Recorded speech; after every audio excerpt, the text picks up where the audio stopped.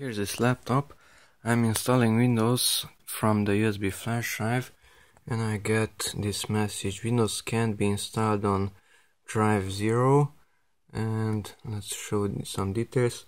Windows cannot be installed to this disk. The selected disk has a master boot record partition table. Windows can only be installed to GPT disk. Okay, to solve this problem, let's boot again this machine in a different way. So just close this Windows. Yes, quit. And close that one also. Yes, to exit already. Okay, and press F12 on this laptop. Okay, and it will show a boot menu related thing there. Okay, and I started the laptop from this one, the UEFI version of that USB flash drive. So let's start it from the non-UEFI. It says only USB storage.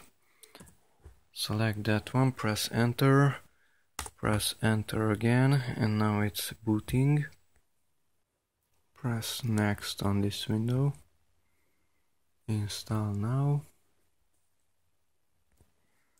Press spacebar to accept the license.